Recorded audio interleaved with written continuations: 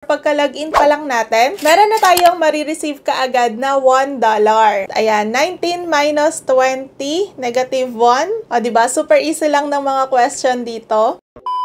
Ito na yung na-payout niya dito sa app. Nakapag-cash out na siya ng $5 through Gcash.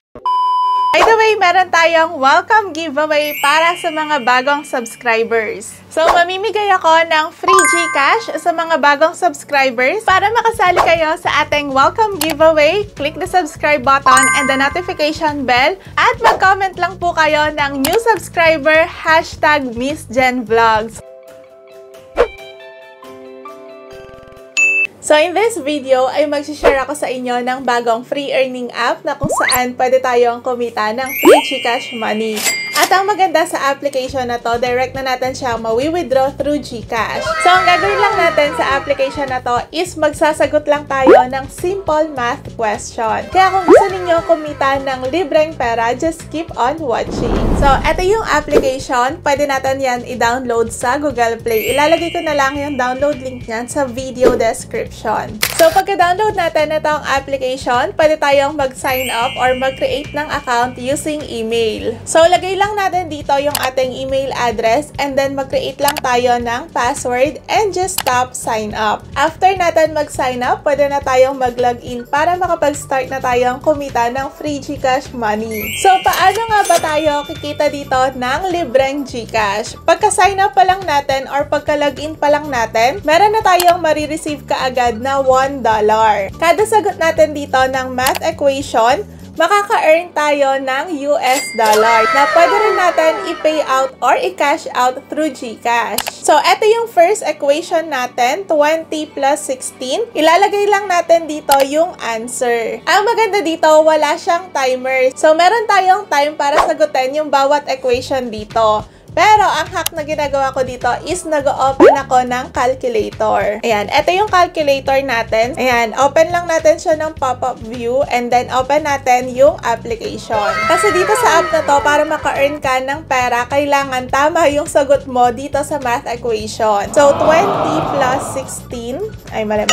Ayan, plus 16 is equal to 36. So, type lang natin dito yung sagot sa baba. Ayan, and then tap lang natin itong submit. So, tama naman yung sagot natin. Next is 17 minus 19. So, negative 2. Next is 12 minus 10. So, yung mga ganito, hindi na natin kailangan ng calculator. Tapos, submit lang natin. By the way, ma-earn natin dito yung dollar kapag ka napuno na natin itong bar dito at nakuha na natin yung treasure chest. So, konti na lang mapupuno na natin yan at tignan natin kung ilan or magkano yung ma-earn natin. Ayan, itry na lang natin siyang split screen. 17 plus 10 is 27. Ayan. So, kung yung mga cellphone ninyo is pwedeng mag-split screen, mas maganda yung ganito para mas madali tayong makakapagsagot. Ayan, 19 plus 12. So, 31. Yan yung mga hack dito. Pwede kang mag-split screen or pwede naman mag-pop up ka ng calculator. Next is 16 plus 18. Ayan, 34. Make sure na tama yung sagot ninyo ha. Napuno na natin yung bar and meron na tayong nakuha na treasure chest. So, pwede na natin i-open yan. Ayan, hintayin lang natin na matapos yung ads. Ayan, eto yung na-earn natin,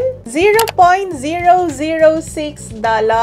So, every time na meron tayong makukuhang treasure chest, kailangan mapuno natin yung bar, makakakuha tayo ng libreng pera. So, eto naman, try naman natin siyang sagutan. So, 14 minus 19, negative 5. Ayan, lagay lang natin negative 5. Ayan, submit natin. Next is 14 plus 18. Ayan, medyo nahirapan ako sa calculator kasi ang late niya na. 32. Ayan. So, as you can see, malapit na tayong mga lahate para makuha natin yung treasure chest. Ayan, next is 16 plus 10, 26. So, submit lang natin. And then, 19 minus 17 is 2. Ayan, equal to 2. Submit. Ayan, 19 minus 20, negative 1. O, diba? Super easy lang ng mga question dito. And then, 16 minus 11. Ayan, 5. submit. As you can see, napuno na natin yung treasure chest. So, pwede na natin yan i-open para makuha natin yung ating free money. Yun nga lang, every time na mag-open tayo dito ng chest, kailangan natin tapusin yung ads. And we got $0.006. So, i-claim lang natin yan. Tap OK. At mapupunta na siya dito sa ating dashboard or balance. Wow. As of now, meron na tayong $1.028. Next question is 18 minus 14. Ayan. So, 4 and then submit. Next is 15 plus 13. 28. Actually, ang nangyayari lang dito is para lang tayong nag-encode ng mga numbers at itatype mo lang yung sagot. O, diba? Basta mag-open lang kayo ng calculator, pwedeng pop-up view, or pwede rin naman split screen, katulad ng ginawa natin kanina. 17 plus 19, 36, and then submit. Ayan, malapit na tayong makakuha ulit ng treasure chest. 10 minus 12 is negative 2. Ayan, submit lang natin. Next is 12 minus 15. So, negative 3. So, meron na tayong nakuha ulit na treasure chest. So, open lang natin ulit yan. So, this time, medyo tumaas yung nakuha natin na pera. From $0.006, naging $0.007 na yung nakukuha natin. So, pataas siya ng pataas. And this time, yung ating balance is $1.035 na. By the way, bukod sa pagsasagot dito ng math equation, meron pa tayong makukuha dito na login bonus. Ayan, sa login bonus, nakakuha tayo ng $0.009. And as of now, is nasa $1.05 na yung ating balance. So, bukod sa login bonus, meron ditong gift box. Try nga natin tong i-open. Ayan, meron ulit ads and hintayin lang natin yan matapos para maklaim natin yung ating rewards. Ayan, nakakuha ulit tayo ng $0.007. And then, try naman natin itong spin and win. Ayan, spin to win. So, meron ditong mga numbers. 1 to 8 at try natin mag-spin and let's see kung ano yung rewards or magkano yung rewards na makukuha natin. Ayan, nakakuha tayo ng $0.005. So, dito sa spin, ang pinakamalaki na pwede natin makuha is $0.008. Ayan, pwede tayong mag-spin ng mag-spin dito pero, ayun nga, hintayin mo lang na matapos yung ads. Ayan, $0.007 naman yung nakuha natin this time. And then, bukod sa spin and win, meron pa ditong watch videos. So, pag tinap natin yan, manonood lang tayo ng video and we will get treasure chest. So, try natin manood. Ayan, pwede na tayo mag-open ng chest and nakakuha tayo dito ng $0.007. So, yun yung mga ways dito para maka-earn tayo ng free Gcash money. Bukod sa pagsagot ng math equation, pwede tayong mag-open ng gift box, pwede tayong mag-spin and win, and pwede rin naman manood ng video. At syempre, wag din ninyong kalimutan na mag-login everyday para makaklaim tayo ng rewards. Dito naman tayo sa scratch and win. Ayan, meron pa dito sa kabila. Try natin mag-scratch dito ng card. Ayan, eto na yung na-claim natin. So, ma-add na natin yan sa wallet. Ayan, pwede tayong mag-scratch dito ng mag-scratch ng cards. So, this time, 0.008 naman yung nakuha natin. Ayan, i-add na natin siya sa ating wallet. So, as of now, yung ating balance is $1.091.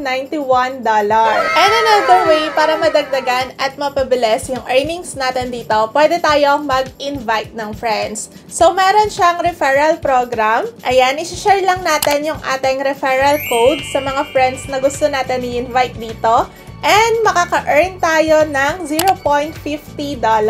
And pwede rin tayo dito mag-enter ng referral code. Pero itong referral program nila is optional lang siya. So, pwede naman na hindi ka mag-refer kasi mabilis din naman maka-earn doon sa mga ways of earnings nila. So, paano ba tayo makakapag-cash out through Gcash dito sa application na to? I-tap lang natin itong withdraw. Para makapag-withdraw tayo dito, merong 4 na payment method. Pwede tayong mag-cash out through Gcash, Coinbase, coins.ph, and top up. So, kapag ka Gcash, tap lang natin yung Gcash. And then, mamimili tayo dito ng coins na gusto natin i-redeem or i-cash out. Minimum $5. And then, pwede rin $10, $20, and $25. So, ilalagay lang natin dito yung ating Gcash name at yung ating Gcash number. And then, itap lang natin itong submit. So, ngayon, hindi pa ako makakapag-payout kasi nga nasa $1.091 pa lang yung aking balance dito. Pero, to prove na legit paying itong app na to, nakapag-payout na through Gcash yung nag-refer sa akin itong app na to. Ito na yung na-payout niya dito sa app. Nakapag-cash out na siya ng $5 through Gcash. So, recently lang itong kanyang payout, which is October 29, 2022. At ito yung proof na na-receive niya na sa kanyang Gcash, yung $5, which is 300 pesos. So, ganun lang kadaling kumita sa application na to. Ang gagawin mo lang is magsasagot ka lang ng math equation, or pwede ka rin mag-spin and win, mag-open ng gift box, or pwede rin naman mag-scratch ng cards. So, napakaraming ways para maka-earn tayo dito ng free Gcash money. So, kung gusto nyo subukan itong app na to, makikita nyo yung link na nasa video description. Itap nyo lang yan para ma-download din nyo yung app. And this is the end of our video. Kung gusto nyo pa ng mga tutorials kung paano ba kumita ng free Gcash money, free PayPal money gamit yung cellphone, laptop, desktop, tap the subscribe button and the notification bell para lagi kayong updated sa mga bago kong uploads.